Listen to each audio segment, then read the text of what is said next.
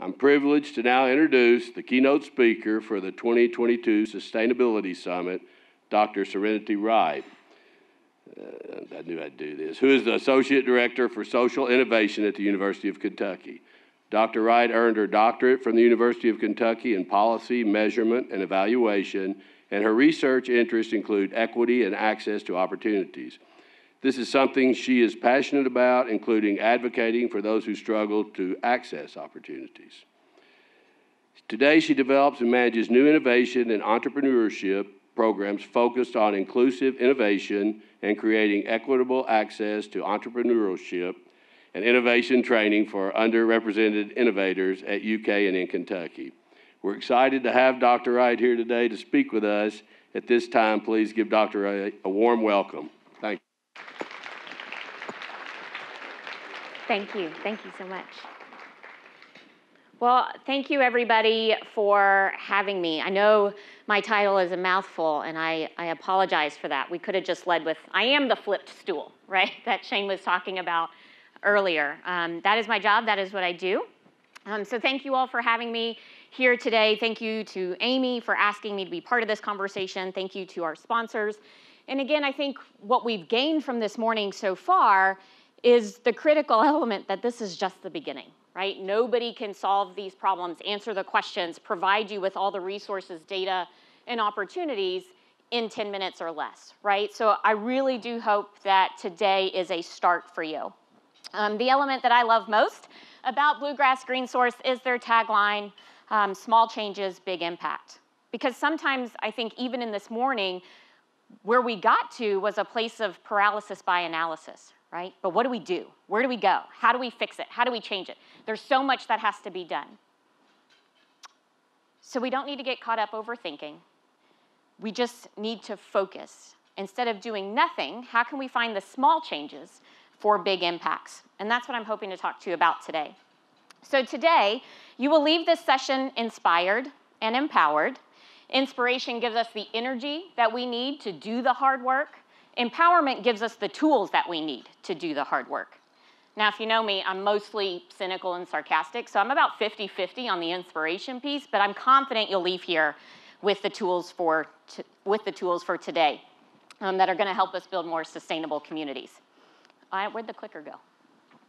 See, this is what happens when you're in an event and you don't want to do what everybody else is doing. Also, I'm 5'1". If I stand back here, you can't see me. John, what do I do? What do I click? Green button. Thanks, team. Appreciate that. So what is at the intersection? At the intersection of environmental equity and land use is us. Every one of us in this room plays a critical role in the sustainability of our environment and in our communities. And these photos are intentional because I'm going to talk about these companies today. I'm going to talk about land use today. And I'm standing on my parents' farm. We've grown crops for years here in Kentucky. And we are a federally protected land, so it can't be developed. So there are options that people can seek depending on how your land is being used. But we are at the intersection of environmental equity and justice and land use. Because we, everyone in this room, has the ability to affect change, to be a change agent in this time and space. You could be a policymaker, advocate, a passionate plant parent, which I am. Don't leave your table with a sapling. Don't look in my bag if it's gone. Or a buyer and purchaser of change. Or maybe you are all of these things. But we make decisions that drive policies, procedures, access, and opportunity. We determine, all of us in this room have an opportunity to determine if and how we are building sustainable communities. We do this in our professional spaces, in the policies that we have in place. We do it in our communities with the enterprises that we choose to support, and we do it in our relationship with the ways in which we choose to interact and elevate others. Today is about how we adjust, address, and change systems that do not allow for access because of a lack of equity. Availability and accessibility are not the same. Just because a resource is available does not mean it's accessible to everyone, and we've heard that over and over this morning. Our speakers this morning have already showed us how environmental equity shows up in many different ways. Ashley Smith is a dear friend of mine, and she's the founder and CEO of Black Soil. And the research question that she continues to push that drives her business is, if Mother Nature can't see who puts seeds in the ground, then why are there such disparities in agriculture? From the inability to access clean water to how our environment enhances our social issues, our individual backgrounds allow us to internalize every experience differently. I grew up in a poor and developing nation, which we'll talk more about in a little bit, but it eats through me, and my sister's in this room, so this will actually probably be triggering for her as well. Every time someone in my family leaves a light on, an external door open, she's probably over there sweating because we can already hear our dad screaming at us about these things, stands in the refrigerator for too long with the door open.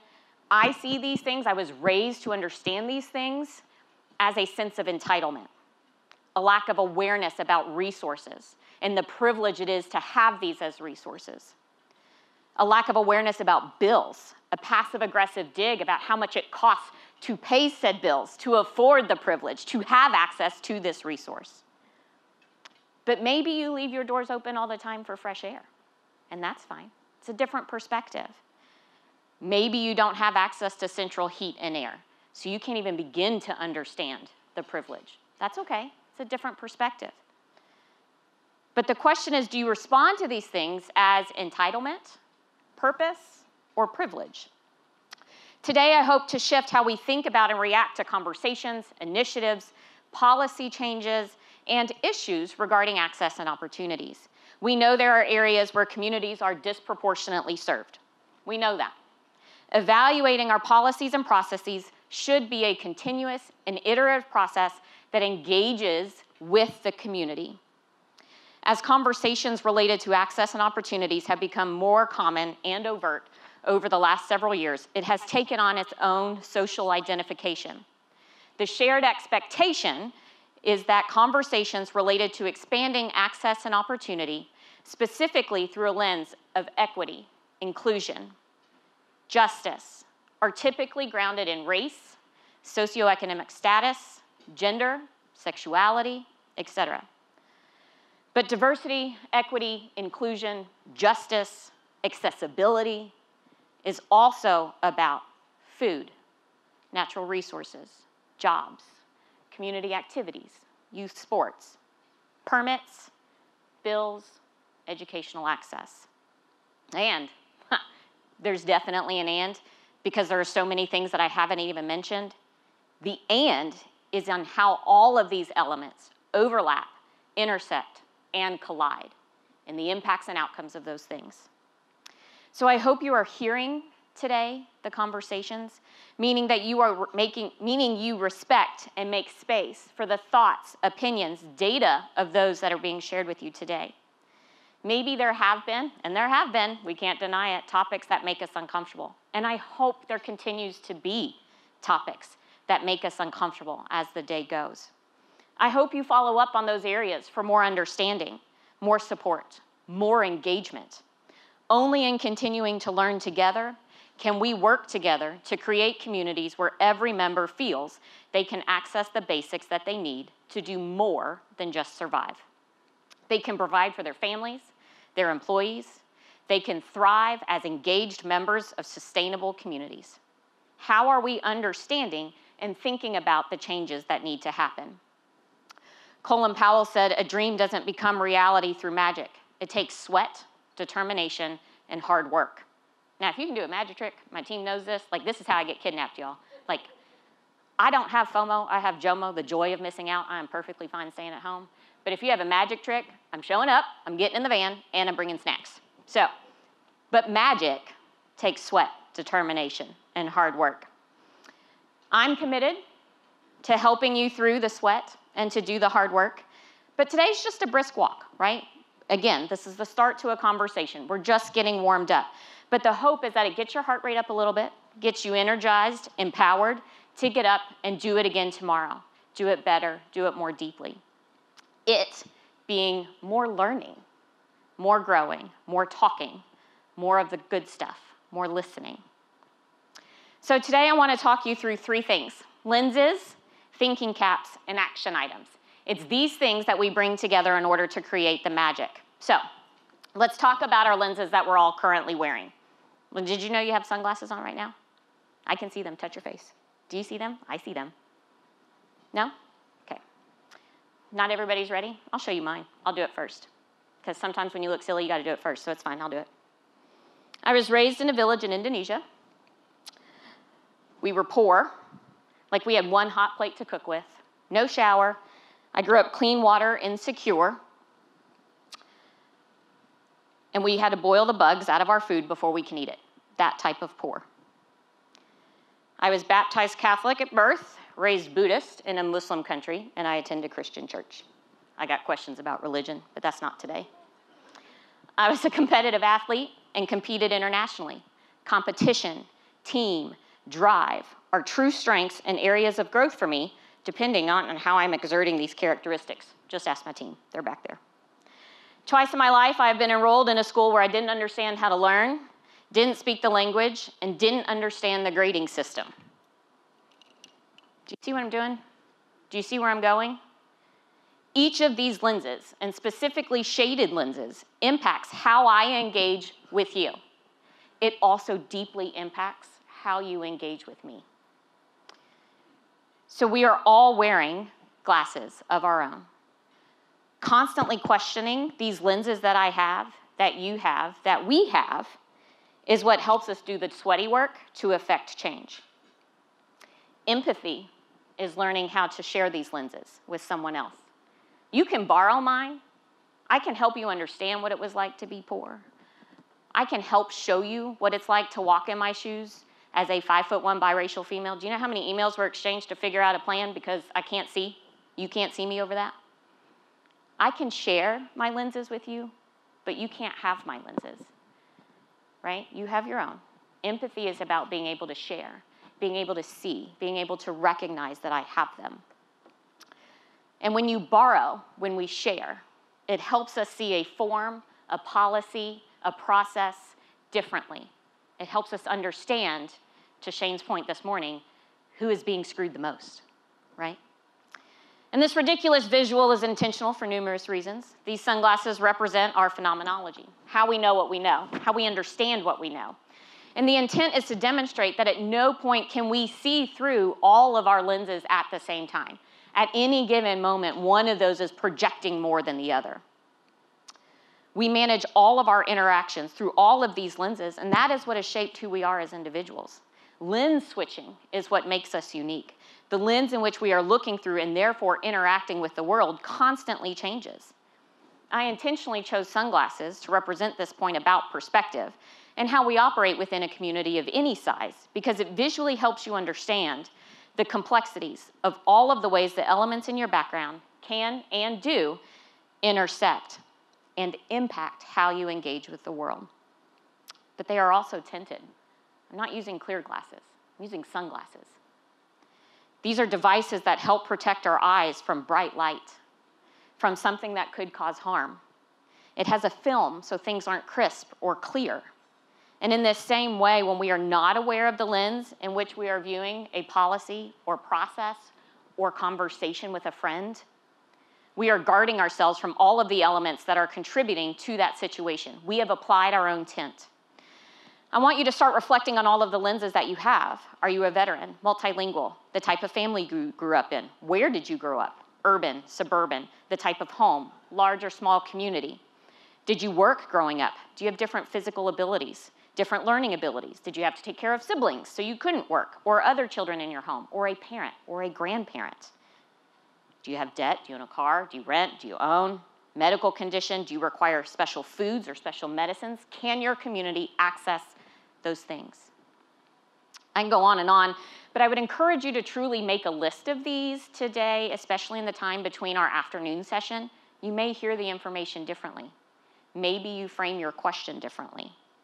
But being acutely and overtly aware of them will help you internalize and conceptualize the information that you have received during the summit, and then how to apply it to your workspace, community, or organization.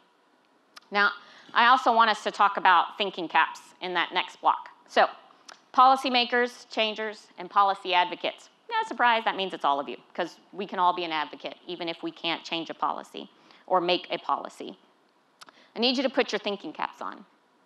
Thinking caps are about teaching ourselves to think differently. You can't just do that, right? If somebody says, well, just think about it differently, it doesn't just happen, right? You have to train your brain to ask different questions. So, as an example, as we've talked about how are we engaging with our communities, how are we asking those questions, how are we providing feedback loops? Is it for people who work second and third shifts? Maybe I don't have a laptop or iPad.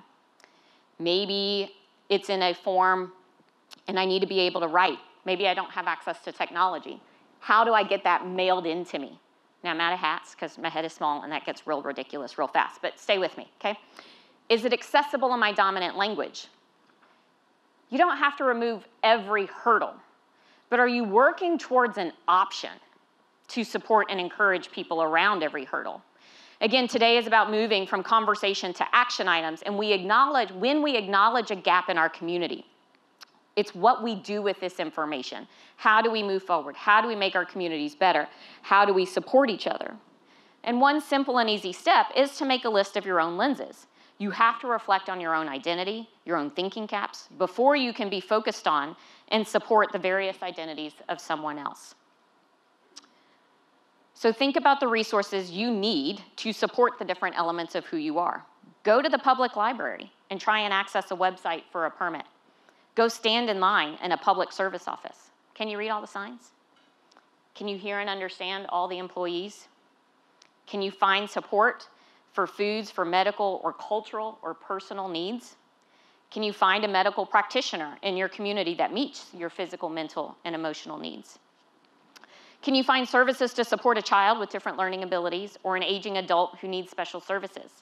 Does everyone have options? And that's options with an S. It should be plural. Now we have an action item to either make a change or advocate for a change. And if that's not your jam, like if you're not ready for that, if we're at baby steps and entering into this space, help someone. Oh, you'll figure it out. Not helpful. Help someone. Emotions, frustrations become heightened when we lose sight of the individual, when we lose sight of the humanity that is at the core of change, and are only focused on the overwhelming amount of change. So build out the logic model. I'm not kidding, write it out, right? You can do this for your company, you can do it for your friends, but write it out so you can think about it. Take the emotions out of it. Be clear about what you want them to know and understand and be able to do. So back to the beginning, small changes for big impacts. If you just need small ways to make a difference for you or to share with somebody else, know better, do better. And let's talk about how we can all participate and encourage expanding awareness and education around environmental justice and equity and land use. The easiest point of entry for small change with big impacts is how we spend our money, right? Back to Shane's stool. Economic impact is one of those pillars. With this being graduation and outdoor party season, buying power is huge right now. So I'm going to highlight a couple of companies today that are places that I buy from and choose to support specifically because of their social entrepreneurship focus, specifically in environmental equity and land use. All of them are grounded in sustainable practices that support environmental equity and land use. These are my personal preferences and my own personal choices, and this list is also not exhaustive, right? So get your phones out and open your camera app because they all come with a QR code and I want you to learn about it later. Yeah, I'm gonna get your phones out, open your camera so you can scan the QR code. I'm gonna move through these fairly quickly so we can get to questions. And if you do your questions right, top question wins a prize from one of these companies. There's 3 prizes you can win. But again, QR codes for you to learn a little bit later. Nope, wrong button. All right, so Jane Mosbacher Morris, if you want to understand how you can participate better in this, she wrote a book, Buy the Change You Want to See. This is about the supply chain and creating an ethical and socially constructed supply chain. And it's her company is To the Market. And so any company that's a supplier for her has been vetted for their ethical practices. Anshul Project, this is who has powered my outfit for today. I love this company. It's also the bag that I use on a daily basis. I also have a blanket from them, but like I don't spend money on anything. I'm not cheap. I'm just fiscally responsible, okay?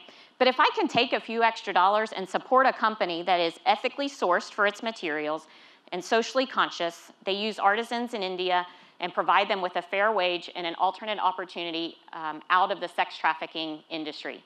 So if I can spend an extra 20 bucks and not only support land use, but also support environmental equity and change a generational system, I'm gonna do that. Learning and growing is at the crux of all of this. So I wanted to highlight a couple of local companies. Colliglow is a researcher out of Eastern Kentucky University, and I know we have some EKU folks in the room. But if you're a nonprofit or with a community organization that wants to test the water in the area, Colliglow provides you with an affordable option to do that. Hickman Creek Conservatory, there was a question about how do we get engaged, how do we know what to do? There are local, small nonprofits in every area. Hickman Creek is one of them. Find the area, find the one in your neighborhood that you can support and get engaged in. So these are very local, locally grounded spaces. And then there's also larger, more regional, global folks that have these larger missions but are grounded in innovative and collaborative processes to change how we use our land and what we're doing. Amanda and Larry this morning gave us additional options on apps and tech products that are coming out. So there are options for you to engage and learn more and see it being done differently. Dwayne Depp uses 100% natural soy wax. It's biodegradable. His jars, everything in it is completely sustainable and reusable. I don't know if you have ever questioned soap, especially for women, right? Like the soap in my shower right now is Midnight Stardust. What is that, right? But he has one that's called Misbehaving, and I bought it. So if you ask a good question, it's out there. Because why would you want to know? Why would you not want to know what misbehaving is? I do. Oriental Pearl Co., that's where I got my earrings, but instead of spraying her yard for weeds, she turns them into jewelry, right? What a better way to save the land. I'm all about hugs and snacks. So these are places, Wildcat Willie's is out in Clark County, in Winchester. They are every company here is locally sourced. Wildcat Willie's, their farm also uses regenerative farming practices. So again, about the combination, the intersection of land use. Spark Community Cafe in Woodford County, locally sourced, provides access for food insecurity. And then Doodles here in town, all of their accoutrements are compostable. My CSA is black, y'all. Is yours? If not, it could be. Or maybe you're not ready. So go to a pop-up market, go to an event, find other ways that you can support. So they keep flagging me that I'm over time. Here is my call to action. Connect with me. Let's have the conversation. But if you know, if you know me, you know I always end with some kind of superhero reference because, you know, every superhero gets paid to do a day job. My superhero job is actually what I'm getting paid to do. So just save one, and then you will know what to do. Evaluate and change one policy. If you aren't involved in policy work, advocate for one change. Use your lenses, use your thinking caps. Buy one more gift or personal item that supports environmental justice and equity in land use. Share one thing, one blog post, one company with a friend or news article. We can do this. We can make the world a better place. We're gonna have to do it scared. We're gonna have to do it sweaty. And when we chase our fears, maybe that's the fear of being vulnerable and admitting you're unsure of how to move forward. Maybe it's the fear of not being able to borrow or share a lens. Maybe it's the fear of not being able to change out your thinking caps. But when we chase our fears, that's when we make space for magic. And again, that magic can be hard. It will take work, but magic is beautiful. Magic brings wonder and hope and dreams. And everyone needs a little magic to make them smile. Thank you.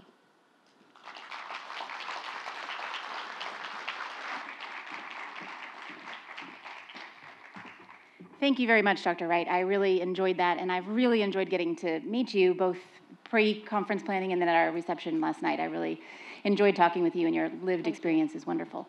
I have a 15-year-old and a 9-year-old, and empathy is something that I try my best to teach them, and it is trying, especially for the 15-year-old sometimes. But the message of empathy is very important for all of us. So now it's time for the questions. We have a few questions on the board. And I am like Tracine. It's a little harder for me to read them from here, but I am going to give it my best shot. So the first question for you is, how can we change the thinking of family and friends who feel like sustainability is something that they can do, but will help on a larger scale. It's Yes. not something that they can do. I'm sorry. Mm-hmm. And I think that says Christy is your name. Christy, whoever you are, you can come pick your own candle. Pick Misbehaving, please, because I want to know what that smells like, and I didn't open it. But start with something like this, right? Sometimes it's easier to donate or to be a postivist instead of an activist, right? We can share. We like to do things on social media without being engaged in the work, right? When we keep change for ourselves or for others at arm's length, when we stay at a distance, it feels safe, right? This question is grounded in how do we bend the elbow a little bit, right? How do we bring them in more to do more? And so part of it is about expanding what sustainability means, sharing other options for how to be sustainable or support things that are sustainable. Take them to one of those restaurants. Take them on a farm tour with Black Soil. App Harvest does tours as well. Show them what it means, right? Take them, let them taste locally sourced food, tastes different, right? Go to App Harvest and then go to Wildcat Willie's and have a meal there. Help them learn, help them see that it's easier to engage than they think it might be, and it doesn't have to always be on this grandiose type scale. And I would be remiss if I didn't put a little plug in for a program that Bluegrass Green Source manages for the city of Lexington called Green Check. Doodles and Black Soil are both Green Check members, and that is a program that awards levels for different sustainability practices that they have. So they're all in Lexington because it's a partnership with the city of Lexington, but I'm glad that you are promoting all of those too. Okay, so the next question, I'm going to read from my phone because I'm better at that. How do you bridge the gap between opposing and differing views and underline the commonalities between people for the sake of the environment and their health? Yeah. It is very appropriate now. Super appropriate, right? Because I think that's what we're all about, is how do we help people understand health disparities and health equity, right? And it's grounded in the lenses. And there's a different variation of this talk that I do that's more grounded in the bias part, right? In understanding why we do that, why we have those emotional or visceral reactions to the conversation. And it's important to stay grounded in everybody's individual story, right? Which is why I intentionally take the time to list out all of the different lenses that you could potentially be wearing and not just stay focused on mine or the ones that get talked about the most. So when we think about bridging the gap, start with the human. Remember the person on the other side. My leading question when I meet you is not like, Amy, how do you feel about health disparities, right? Like, Amy, tell me about you. I want to get to know Amy first. You have to invest. Trust is an investment over time. And what you're asking them to do is trust you with their deep and personal thoughts and feelings and emotions. And the only way that they're going to do that is if you take the time to invest in them first. So trust, invest in trust. That's great.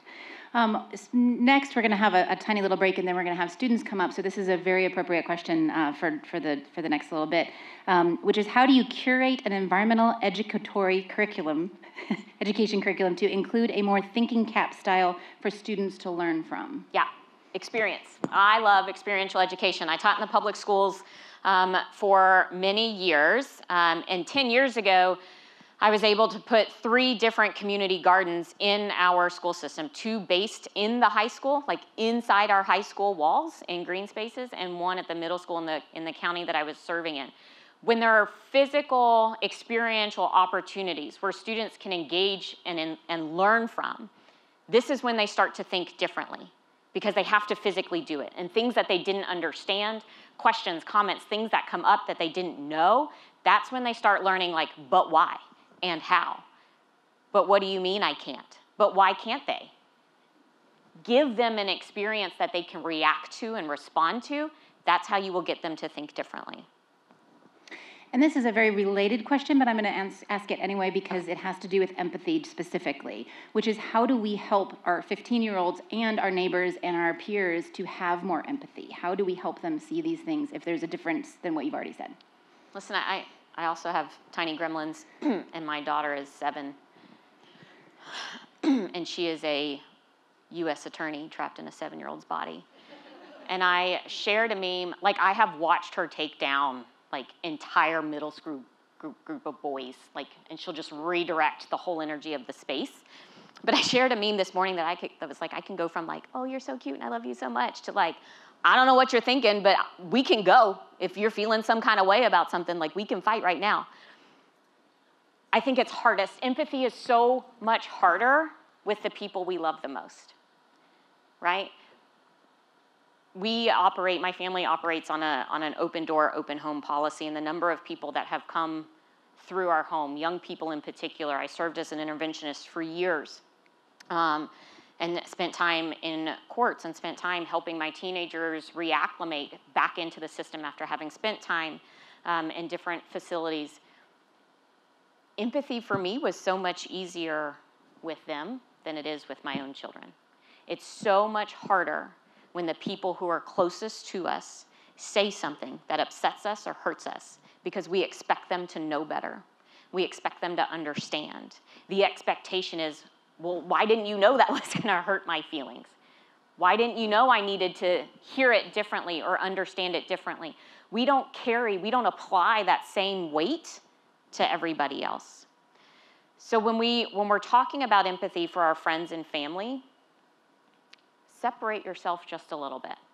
Why am I having such an aversive reaction to this particular comment? Why am I feeling some kind of way about this particular issue? Before, like, I can't believe he just said that, right? Like, this is how every fight starts in my home, mostly with my children. But if we can take a step back and really try and communicate, what am I actually upset about? What is the actual problem? What are we actually trying to get accomplished? That will help you shift your lenses a little bit. It will help you hear the information a little bit. It helps soften the why would you do that to more of a, can you say that differently? Help me understand what you're upset about. Can we just take a deep breath and then start again? It will allow us all to have a different conversation, be able to enter the space or reset the space in a very different way. So I would say step back when it comes to family and friends, just a little bit. Thank you very much. My dad, who passed away in 2003, always told me that the downfall of civilization was cat fancy and dog fancy. He said that prior to that, all the dog and cat lovers had to learn about all the pets all together at the same time. And as soon as it got separated, then we started developing these silos. So that was a long time ago, and it still holds true today. Absolutely. Dr. Wright, thank you very, very much for your speech. We have more questions that we didn't get to. Again, we will try and get those answered and send them out to you all as attendees in the next week. So thank you very much. Thank you. We are going to take just a quick get up and go to the bathroom break, and we will be back here at 1:25. Rachel, you texted me that, but is that right? 1:25? Sorry. Yes, 1:25. We will be back up here at 1:25 and start the sort of afternoon session. Thank you.